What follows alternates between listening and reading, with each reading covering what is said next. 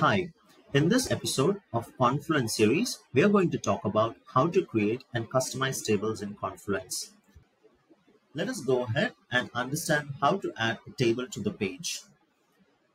There are different ways to add a table to the page. You can select the table icon on the editor panel of the page and go ahead and add a table, or you can use Shift plus Alt plus T shortcut key to add a table, or alternatively, you can even use the Insert Elements option wherein you would find the table macro to add the table to the page. So you can say plus and you find the macro table and insert the macro over here. To add a new row or column, you can select any of the cell and click on the cell options, or Shift plus F10 as a shortcut key and click on the arrow mark and say add column right. Alternatively, you can even use the plus icon of insert column option to add a newer column to the table. If you would like to add new row, you can again select the cell options and say add row below. Alternatively, you can use the insert row option and add a newer row to the table. Now let us understand how to delete a row or column of the table. You can again select the cell options to go ahead and say delete column, or you could delete a row by selecting the cell options once again. So this is how you can delete any rows or columns of the table. You can go ahead and also add background color to the table by clicking on the cell options and selecting the background color. If you would like to add the color to an individual cell, you could go ahead and select just the individual cell and say cell options, background color, and select the color that you would like to add to the cell. If you would like to add color to an entire set of cells or rows and columns, a combination of rows and columns, you can select the entire range of columns and click on the cell options and say background color and select the color that you would like to add. So this is how you can go ahead and add background color to a single cell or a set of or a group of cells on the table. Now let us understand how to merge and split cells. If you would like to merge two cells of a table, select the two cells on which you would like to perform the merge action and click on the cell options and say merge cells. If you would like to split the cells into two different cells, then you can click on the cell option of the same merged cell and you can say split cell. That is going to bring them back to the original form of being two different cells. Now let us explore the table options of the table. So for us to go ahead and explore that, let's give some header items to the table.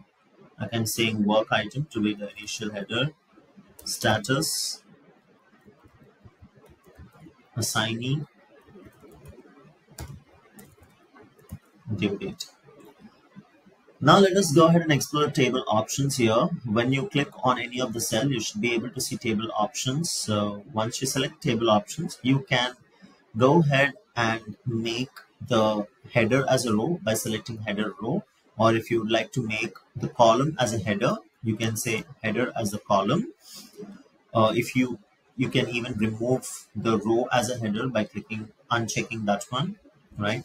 So going back, table options, you can even give numbers to your column by saying numbered column. Okay? You have 1, 2, 3, 4 numbers appearing for the table now. So I'm going to make the header as a row back again, and I'm going to remove the column as the header. Okay? You see there's a grade, all the header is currently in grade. So that is how you can use the table options. There's an option called distribute columns. This is used whenever you have different sizes of columns. When you select distribute columns, it is going to make all these columns in the same size. For example, if you say status width of the column is different from what we see for the assignee. And I can even make this bigger and let this make this smaller. When I select the distribute columns option, it is going to make all these columns of equal widths so that it would look visually good. So I can say distribute columns, and if you see now it quickly transformed all these columns into equal sizes, and that is what distribute columns is used for. You can go ahead and delete a table by clicking on the remove option. That is going to entirely delete the table from the page. You can even make a copy of the table by clicking on the copy option. Just go ahead and enter a few details here. For example, I would say work item 1, work item 2, work item 3. Now you can go ahead and move the columns or the rows, like swap the order of these rows or columns. For example, I can hover here on the work item 1 row, and once I select the cell over here or the row here, I would be able to see this option with a hand icon to go ahead and move the row to the second position. You see here, work item 2 moved to the top to the row number 1, whereas the work item 2 moved to row number 2. Now I can move this more by hovering there again and moving it to the lower position. Now if I'd like to move this to the top, I would go and directly move this to the top. So I'm hovering on the row with the hand icon until this button appears for me. I can do the same with the columns here. So I can go ahead and hover over here and I can move this column here. Right? In the same way, probably I want to move assignee to the third position. I would say like this, or back to the original position. This is how you're swapping the positions of the rows and the columns, or moving them forth and back.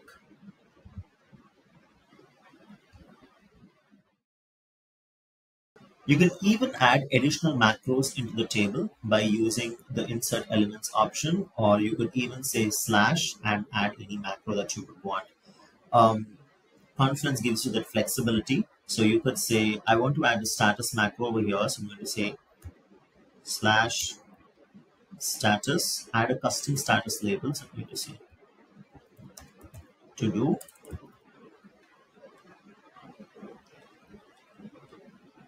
I'm going to say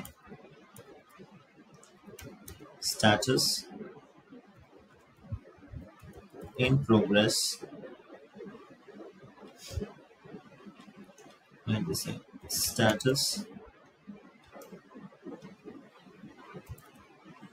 done. In the same way, you can also mention a person by using @ symbol. You can say @.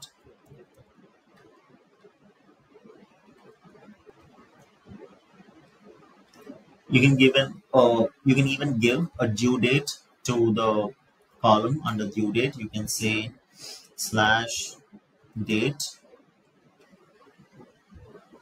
due date, date,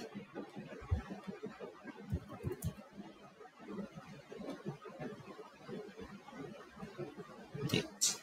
So this is how you can add additional macros to the column.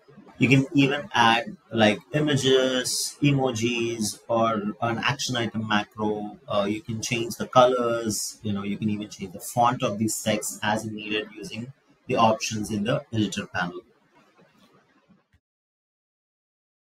You can even go ahead and sort the columns if they are based on numbers. So I would say here your due date is based upon certain numbers over here, and you can go ahead and sort the column here by clicking on the column and selecting this option, hovering over the option over here, the square option with the hand icon, and you can see right click or just select it. You should be able to see sort by increasing order, sort by decreasing.